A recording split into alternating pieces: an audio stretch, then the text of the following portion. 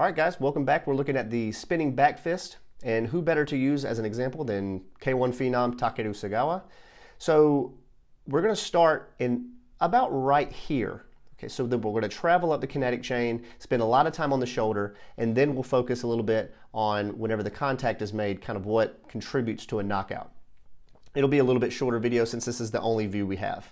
Okay, so after the teep kind of doesn't hit like he wants it to, and then he plants his front leg, and we're going to start here. So typically we look at the rear leg being a triple extender.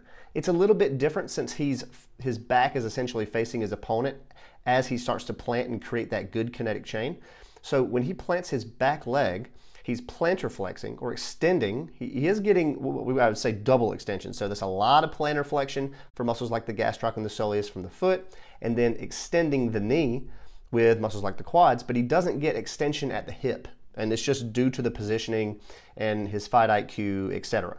So as he's doing that, we'll travel up to the trunk, and we've talked about this before. We've talked about the hip-shoulder separation. He does not do this here. He keeps his trunk nice and tight. We've talked about situations where you might want to use the hip-trunk separation, but notice the plane of his shoulders, if you were to draw a line straight through, and then the plane of the hips, if you were to draw straight through, they move relatively with one another. Okay, there's no separation of the shoulders and the hips like you would see in a spinning kick or maybe like a hook, a lead hook that we've seen in the past. So he's not getting a ton of hip-shoulder separation, but the stretch reflex is still here.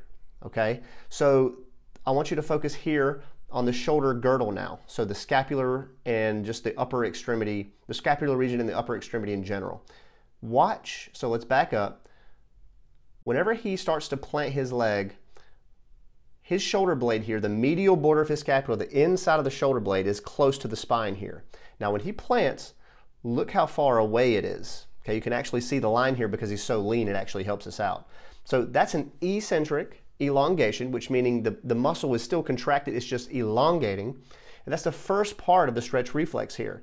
Not only that, over here the posterior delt, which is typically horizontally abducting the shoulder, is on a long stretch as well because that arm is straight across his body. It's in a horizontally adducted position, which is typically where we see people end whenever they throw a hook.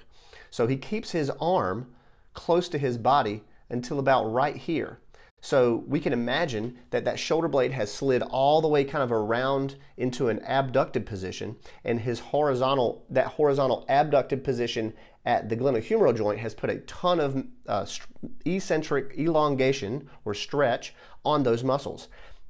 Right about here is where that amortization phase comes into play when we talked about whenever we did the video on the stretch reflex. So it's the switch from the eccentric to the concentric. And so it's a very powerful contraction of those muscles, and then concentric contraction, it lands perfectly, creates that rotation, and it's lights out for his opponent.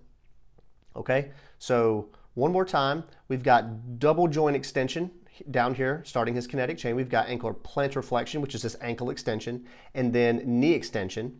Not hip extension though, in this case it would be actual relative hip flexion, a little bit of internal rotation in the closed chain. So his upper body and his hips, so his hips and his shoulders are not dissociating, but because of that, he is creating a massive stretch when he starts to spin to the right, so just trunk rotation, global trunk rotation to the right, puts a massive stretch on muscles like the rhomboids in the middle trap and the posterior delt.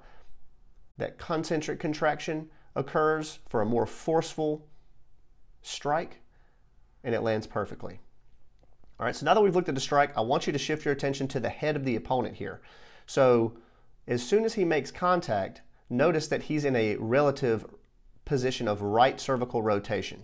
So he's looking to the right. As soon as Takeru makes contact, he's looking all the way to the left.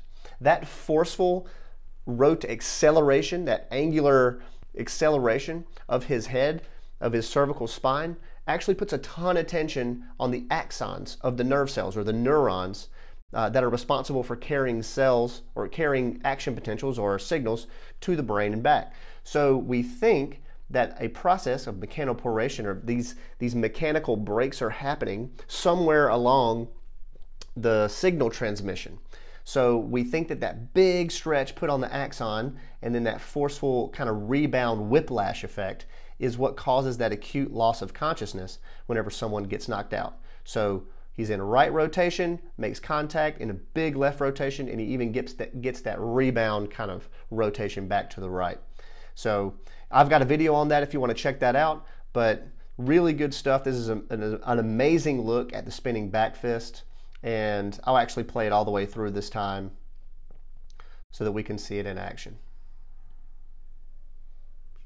Yeah, super fast.